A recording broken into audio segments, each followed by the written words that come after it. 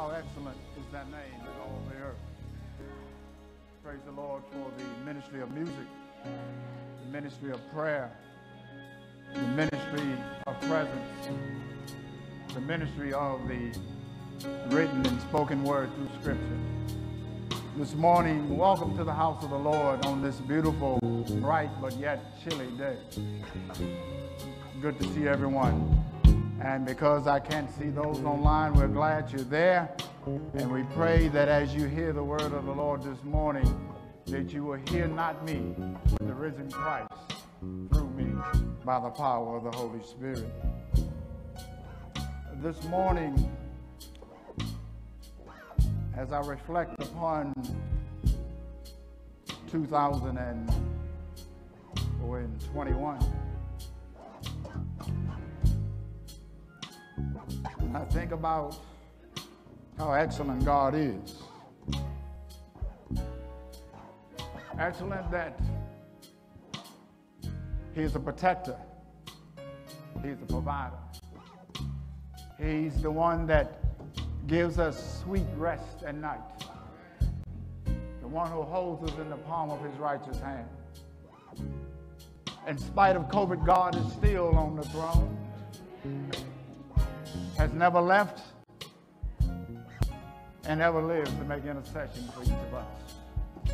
So what a blessing. This morning, as we delve into God's Word, a little bit different. I don't have the traditional introduction, but however, I do believe that every now and then, each one of us loves a good TV program or a good movie, a good play. So this morning, we're going to look at the story of Naaman. 2 Kings chapter 5 and all the verses that are included. But as in any good play and any good movie, normally when the credits are run, they give you an introduction of who's who and what the theme of the particular show is all about. So this morning, the subtopic for our story about Naaman this morning will be All Is Well. Lessons from the life of Naaman, a captive servant girl, a faithful prophet Elijah, and an unfaithful servant named Gehazi. Naaman, principal star of this particular, I'm calling a 7-part scenario with a postlude. We have Naaman, whose name means beautiful, agreeable, pleasant, commander of the Syrian army. King Aram, Armenian Syrian king, possibly Ben-Hadad II. We have a little servant girl, captive and servant to Naaman's wife, unnamed but yet recognized. We have Naaman's wife, unnamed, unrecognized. She listens to wisdom, not afraid to share wisdom with her husband. Then you have Joram, whose name means Yah is exalted, the Lord exalts. King of Israel at this time, fearful but yet weak. Then we have Elijah, prophet of God in Israel. His name means Yahweh is my God. He's a man of God. Unlike the rest of the characters in this story, he has other credits. In 2 Kings 4:1-7, he asked the poor widow to borrow vessels and jars for the outpouring of oil for their needs. In 2 Kings 6:1-7, Elijah, by God's power, causes the axe head to float. In 1 Kings 18, Elijah, under the power of the Holy Spirit, defeats the prophets of Baal at Mount Carmel. Then we have the messenger, a servant of Elijah, unnamed, but he has a strange message for Naaman. Then we have Naaman's officers. I call them persistent encouragers. Then we have Gehazi. His name means valley of vision and sight. He was Elijah's personal servant, deceived, distracted, and disobedient. So this morning, as we look at this scenario of all is well, shall we pray. God of heaven, Your word is true. It is powerful and holy. Father God, nothing I've done to deserve the opportunity to speak your holy word. But Father, I thank you, Lord, for allowing this word to marinate in my heart and my spirit this week. And Father God, now may your people taste and see that the Lord, he is good. May they feast on your word today, knowing that the God of heaven is in control of your word. Father, bless our hearts and our minds to receive Christ and him crucified. In Jesus' name we do pray. Amen. Majority of this message will be taken from 2 Kings chapter 5 and from the New Living Translation. Scene number 1, Naaman has a dreaded disease called leprosy. 2 Kings 5:1 says, the king of Aram had great admiration for Naaman, the commander of his army, because through him the Lord had given Aram great victories. But though Naaman was a mighty warrior, he suffered from leprosy. The New King James Version says he was a man of valor. In Leviticus 13 is a description of what leprosy looks like. Verses 1 through 3 says it is a swelling scab with a bright spot which was turned white and eaten into the flesh. Verse 8 says a swelling scab with a bright spot which was turned white and eaten into the flesh. Verse 18 of Leviticus 13 says is a sore described as a boil. And verses 42 through 44 causes hair to fall out. Mercy. And verses 47 through 52, it is contagious, highly infectious. And in verses 4, 5, 21, 26, 31, and 32, a person had to go into isolation or quarantine, living alone. Now, as we look at this, Naaman, man of valor, his king praises his efforts.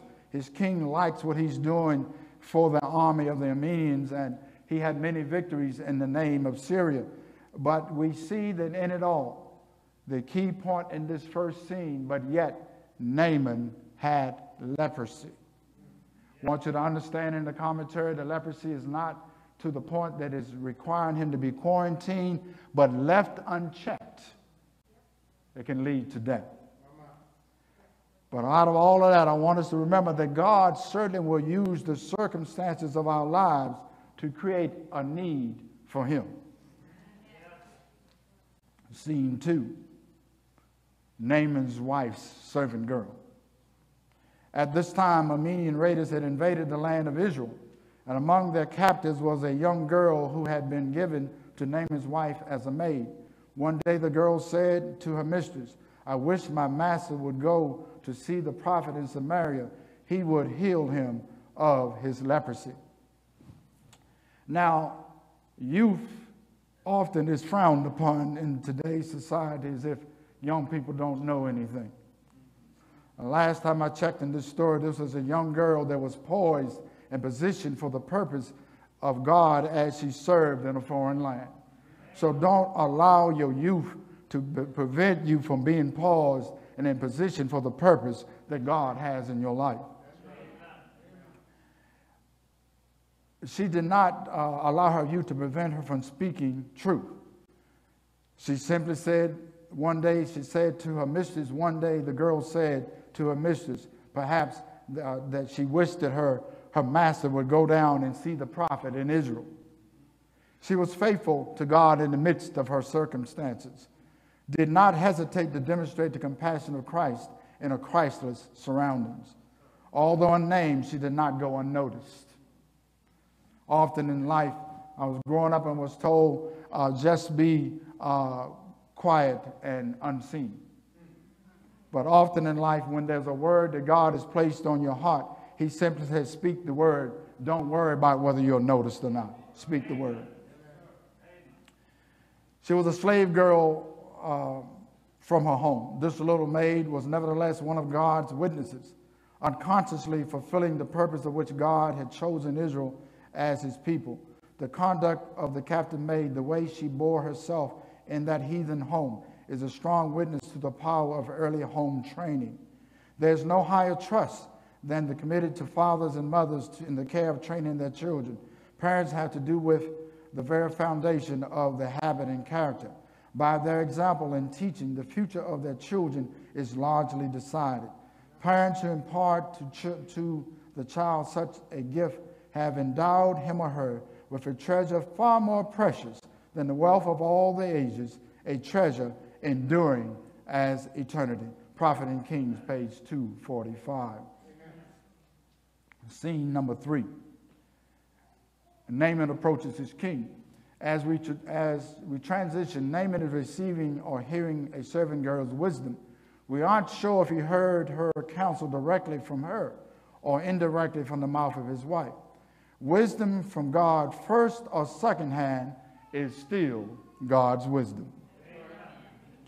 In verse 4, Naaman told the king, when the young girl from Israel had said, go and visit the prophet, the king of Aram told him, I will send a letter of introduction for you to take the king to the king of Israel. So Naaman started out carrying as gift 750 pounds of silver, 150 pounds of gold, and 10 sets of clothing. The letter to the king of Israel said, with this letter I present my servant Naaman. I want you to heal him of leprosy. Now, in this process, we see Naaman took the time to go to his commander, to talk to the king, to ask for permission to go to even see the king of Israel. Now, the reason being, Syria, the Armenian people, were constantly at war in Israel in border wars at this time. So you imagine you have a ceasefire going on, and you see that there's no skirmishes going on, but yet this king of Assyria gives permission for him to go to see the king of Israel, who is his arch enemy. And so he allows this to happen. But I want you to understand that people in high positions might hold the key to some of God's blessings in your life.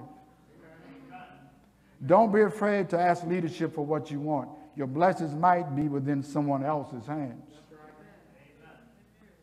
And above all else, don't surrender your destiny to your problem.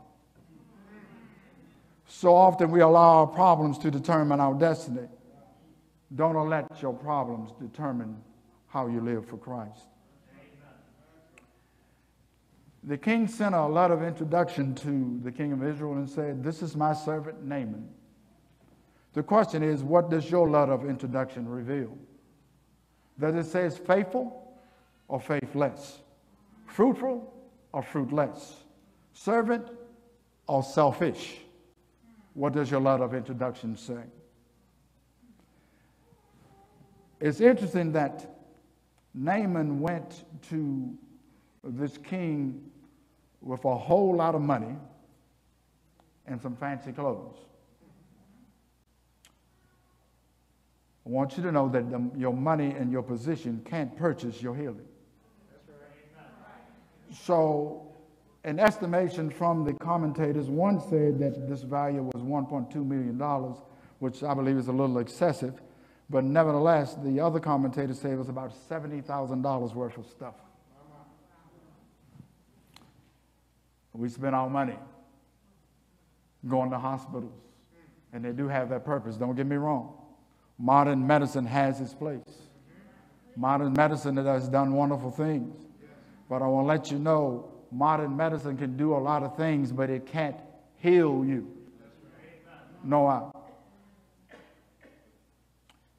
And can you imagine, here's a king of Israel that's supposed to know the true and living God.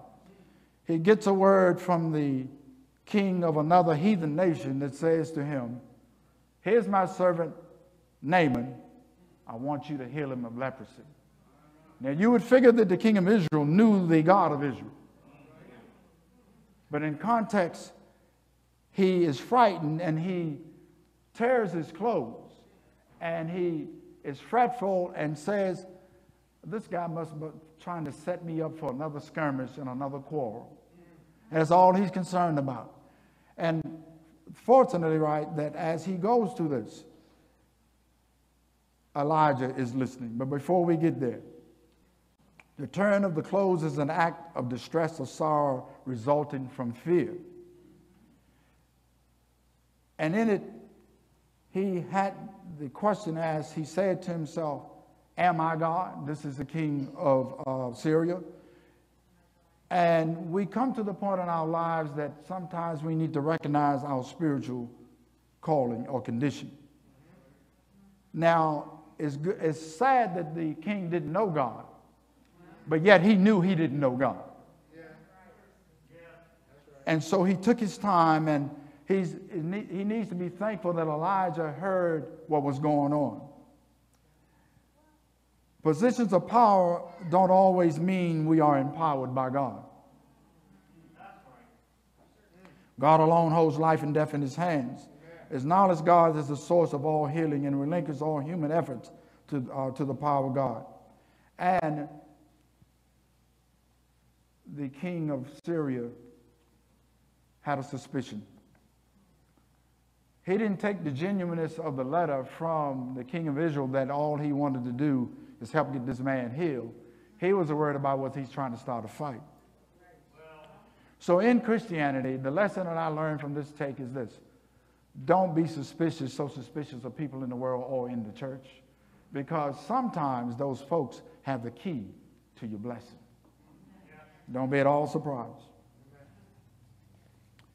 We'll look at scene number 4. Oh, before we get there, just one key point.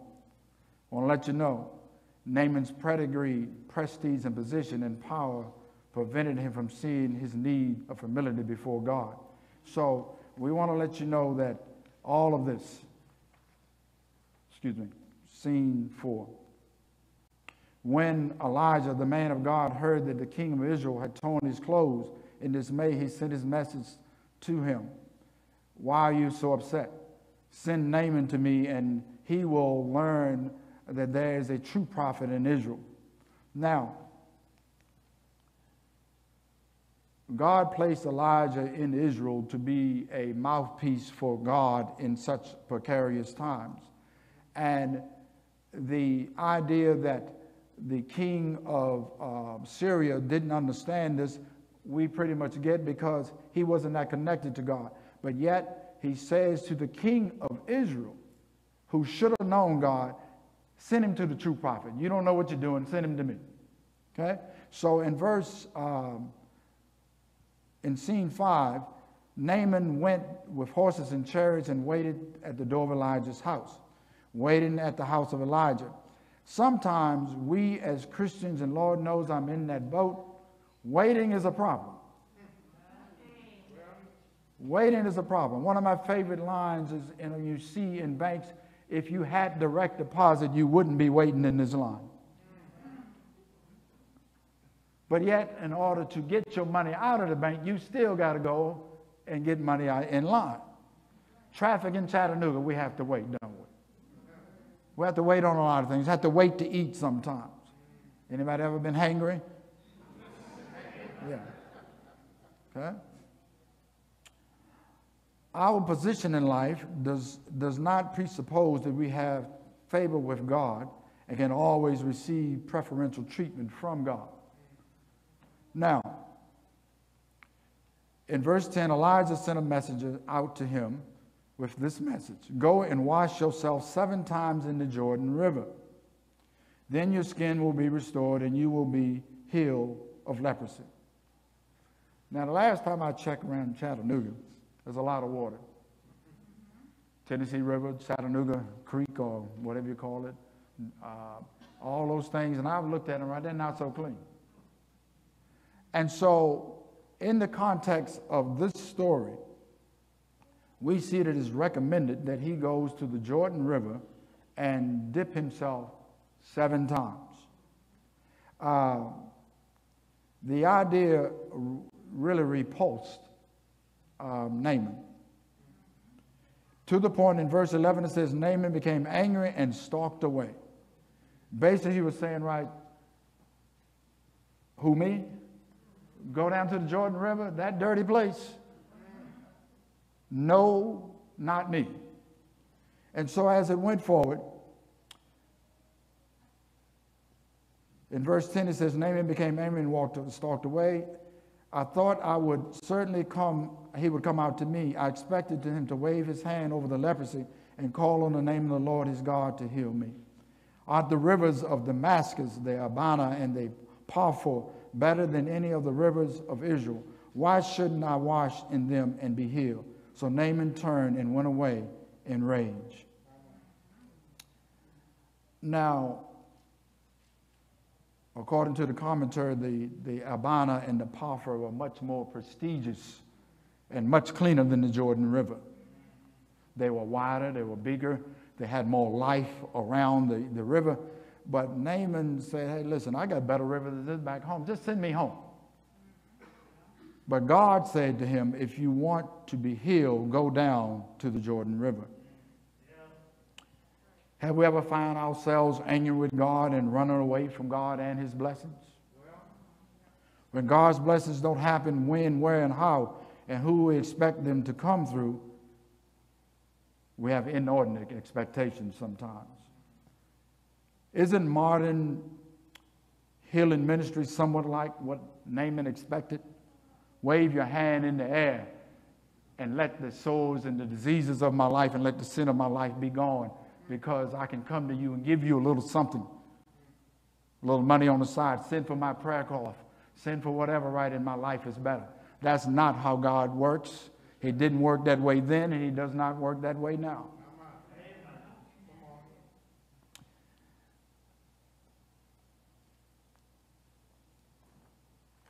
And so we go to scene number 6, voices of reason. The Word of God teaches in Isaiah 1:18, come, let us reason together. And I'm so glad that in this story that there were servants of Naaman who had more sense than he did. And verse 13 it says, but the officers tried to reason with him and said, sir, if the prophet had told you to do something very difficult, wouldn't you have done it? So you should certainly obey him when he says, go and wash and be cured. So Naaman went down in the Jordan River and dipped himself 7 times, as the man of God had instructed him. And his skin became as healthy as the skin of a young child and was healed. Sometimes God uses different situations and difficult situations and circumstances and even people to bring your blessing. That's right. That's right. It was a simple thing to go down into the Jordan River and to dip 7 times. And I recognize I'm meddling, but I'm going to meddle anyway. Sometimes God has said to us, and for the larger population at whole, that wearing a mask might be the blessing to your health. Just might be. Just saying. Okay? Just saying. So simple things can be a blessing. Go wash and be cured. Why 7 times? And I often wondered that myself. The idea of perfection.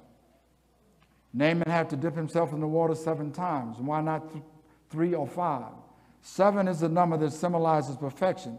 He was going to be perfectly and completely healed. In Leviticus 4:6, we read about a very solemn ceremony that took place in the temple. And the priest shall dip his finger in the blood and sprinkle the blood 7 times before the Lord, before the veil of the sanctuary. Every time a sinner brought an animal to be sacrificed, the priest had to perform this rite with the blood of the victim. Our salvation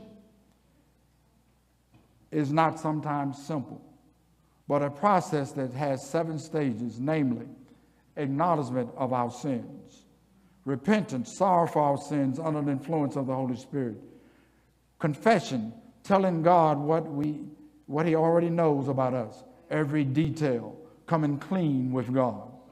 Number 4, justification, forgiveness. Number 5, reconciliation, restoration of the relationship between man and God. Sanctification, the process of being cleansed from sin. and the power to overcome sin in our lives. And lastly, redemption, glorification, when the image of God will be restored in us and we shall be in his glory, in his holy presence. Let's turn to Psalms 51.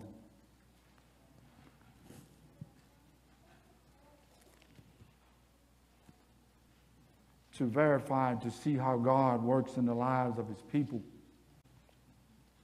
Story of David. And we know the background of David and how he has sinned against God, against Bathsheba and Uriah.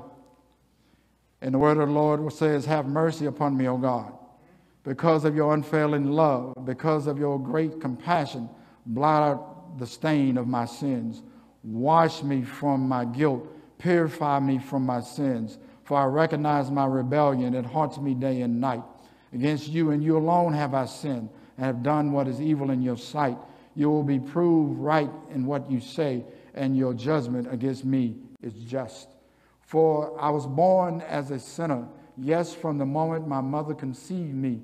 But you desire honesty from the womb, teaching me wisdom there. Purify me from my sins, and I will be clean. Wash me, and I'll be white as snow. Oh, give me back my joy again, and you have broken me. Now let me rejoice. Don't keep looking at my sins. Remove the stain of my guilt. Create in me a clean heart, O God. Renew a loyal or right spirit within me. Do not banish me from your presence, and don't take your Holy Spirit away from me. Restore to me the joy of your salvation. And so in life, Naaman didn't recognize it at the time. But we as Christians, as we've grown in the Lord, we recognize that we too might need to have a Jordan experience.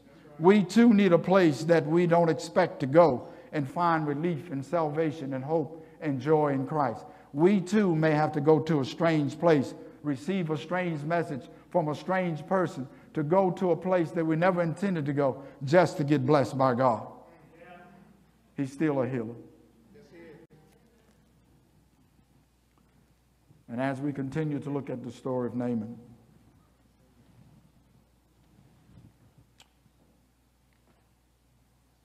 I'm going to say this to the last. Scene 7.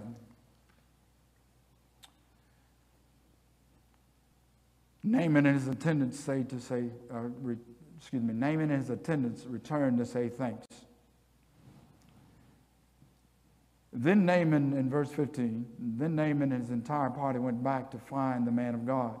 They stood before him, and Naaman said, now I know that there is no God in all the world except in Israel, so please accept a gift from your servants. So often in today's society, the word thanks or thank you seems to be a foreign word. We celebrate Thanksgiving once a year. In the other 364, we act like the word thank you is not necessary. The word of the Lord says, in everything, give thanks. Everything. Life may not be going your way. Thank God that you have life. May not be living where you want to live. Praise God that you're living. In everything, give God thanks. It is important that in the confession of faith that we thank the man of God, which Naaman was going to do in the presence of Elijah and in the presence of God. He came to the point that he recognized that through his experience, there was no other God in all the world, none like you, besides in Israel. Naaman now wanted to present before Elijah all that he had bought. The 750 pounds of silver, the 150 pounds of gold, the 10 changes of clothes. He said, let me give you something. Done a marvelous job. I went down to the river. I bathed you, and now I'm clean. So let me break you off. Let me give you some money. But Elijah refused.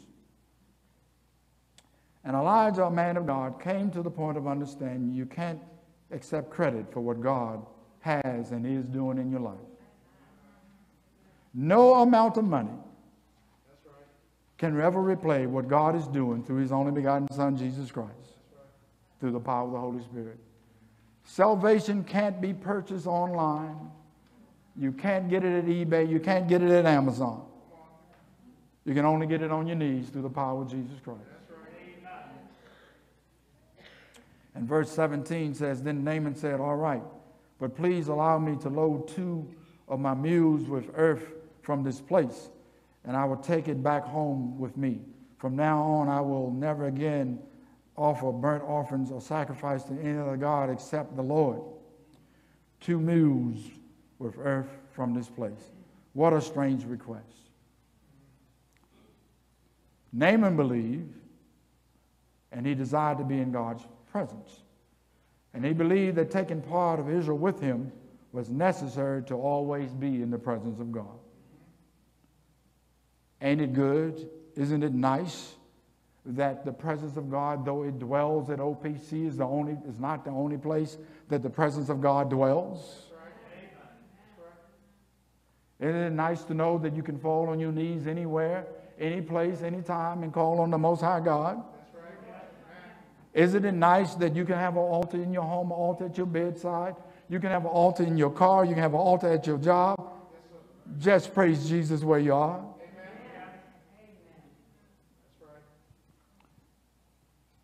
The Word of God teaches in Galatians 3:29, and if you are Christ, then you are Abraham's seed and heirs according to the promise. You don't have to be in the literal country of Israel to praise the God of Israel.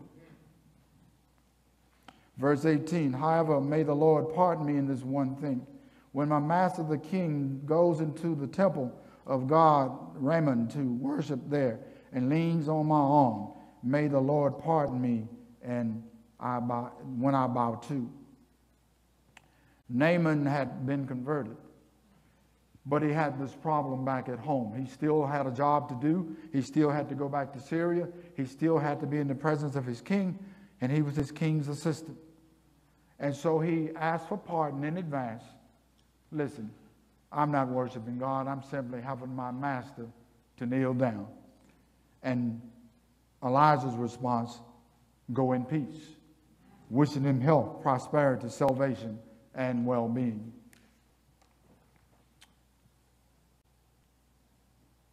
Now, I think I'll skip one. Sorry. Yes, scene 8. This is the postlude. The idea of Naaman having been converted, given his heart to the Lord, seeking to pay for his salvation, understanding that he couldn't, recognizing that he wanted to be in the presence of God, is where God would have us to be. Now, however, in the postlude, scene number 8, the greed of Gehazi. Verse 20, but Gehazi, the servant of Elijah, the man of God, said to himself, my master should not have let this Aramean get away from without accepting any of his gifts. As surely as the Lord lives, I will chase after him and get something for him. So Gehazi set out after Naaman. Gehazi had a covetous spirit. In Exodus 20:17 and Deuteronomy 5:21, the Lord tells us we shall not covet. Stop trying to get somebody else's stuff.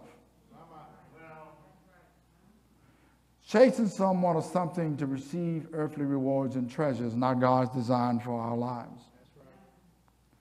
Chasing after to get something. So often in life, before knowing Christ, the idea that we as human beings, self-included, we chased after a lot of things that had no value but only for our own self-gratification. My counsel and my prayer for each of us is that we beware of who and what and how we're chasing after stuff, people, places, and things, because they cannot save not one of us. Be careful what we're chasing after. The songwriter wants us to know anyhow, he's chasing after you. He's chasing after me. He puts out an APB on our souls each and every day of our lives. Then it talks about when Naaman and saw Gehazi running after him in verse 21, he climbed down from his chariot and went to meet him. Is everything all right in the New Living Translation? And Naaman asked. In the King James Version says, is all well. Today, is everything all right with you and your God? Is all well with your soul? Things might look good or bad, but is all well?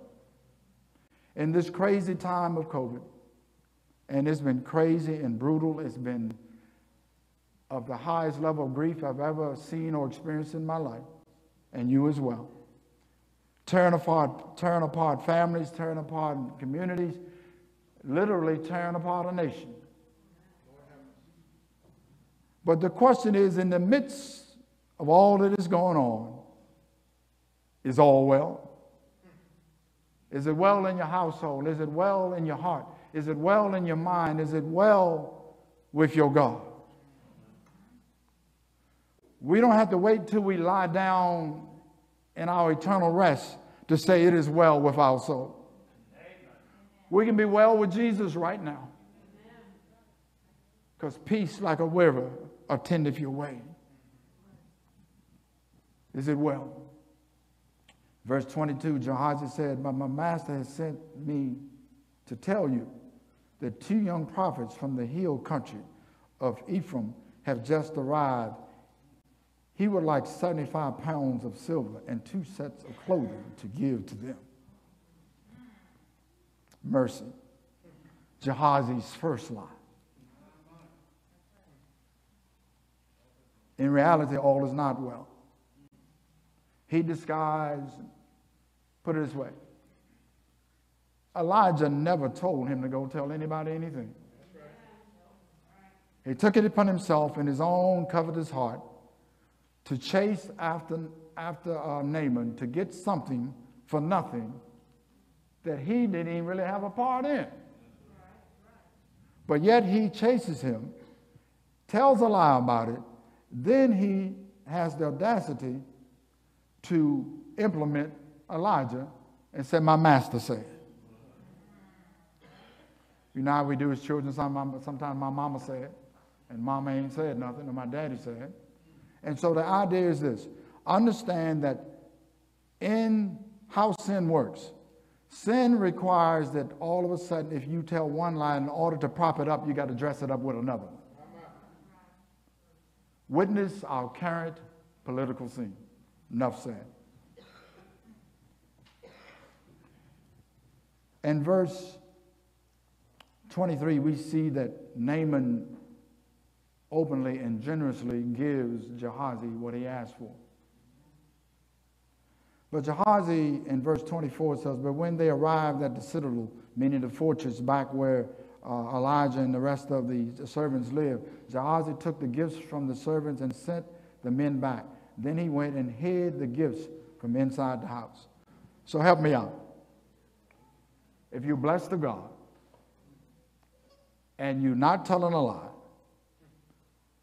and the foreign gentleman from another country has blessed you with these goods for what you call the purpose of serving and blessing 2 of the servants that are going to help you in the service of God, why in the world do you need to hide God's blessings? So, God teaches us that we do our alms, we do them in secretly, and he will reward us openly. So Gehazi turns around and he hides the stuff on the way to the house. In verse 25, he gets to the point, he says he went into the master. Elijah asked him, where have you been? Second lie. I haven't been anywhere. So he attempts to dress up his first mistake with another mistake. He had a divine opportunity to confess right there. But he chose to cover it up with another lie. Word of the Lord teaches that be sure that your sins will find you out. Essentially, Gehazi sealed his destination through disobedience. We have the opportunity to seal our destination through obedience. We can choose the temporal or the eternal. In verse 26, but Elijah asked him, don't you realize I was there in spirit when Naaman stepped down from this chariot to meet you? Is this time to receive money and clothing and olive groves and vineyards, sheep and cattle and male and female servants? The word of the Lord says that spiritual things are spiritually discerned. Praise God for his discernment, because he called Elijah out. In today's modern society, people are steadily come to the point that we'll make the truth a lie and a lie a truth. In the church, out of the church, all around, we will tell a lie and say, let's camouflage that lie so people won't recognize it. Got news for you. You put camouflage in the wash long enough, it'll fade and it'll reveal what's underneath.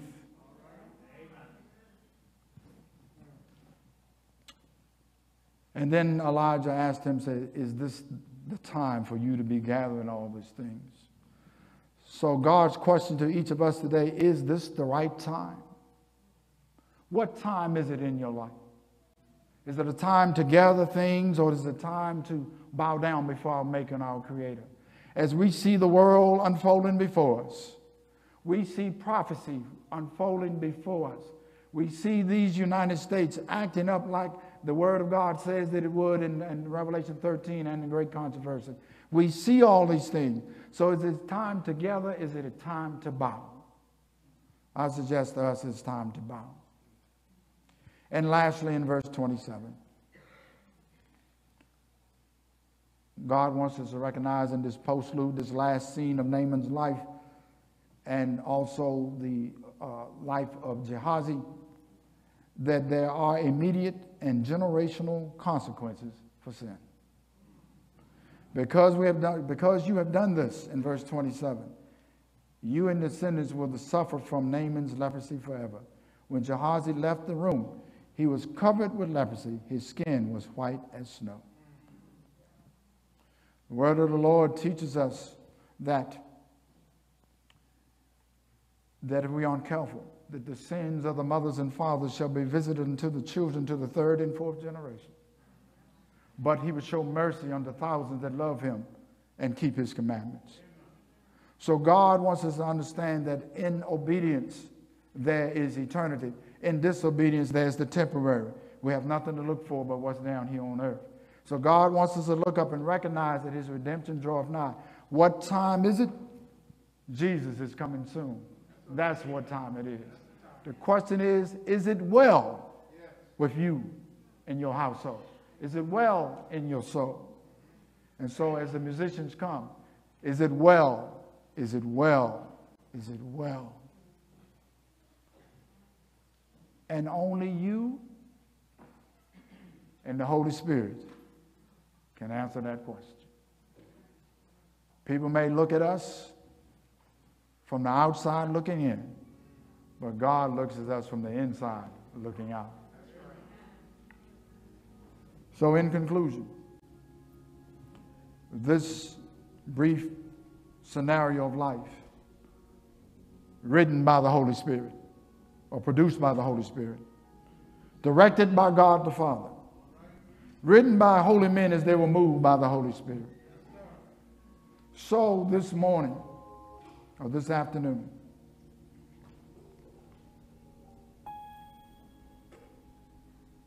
Naaman came to understand that when God wants 7, 6 won't do. So in our lives this morning, as we think about the goodness of the Lord,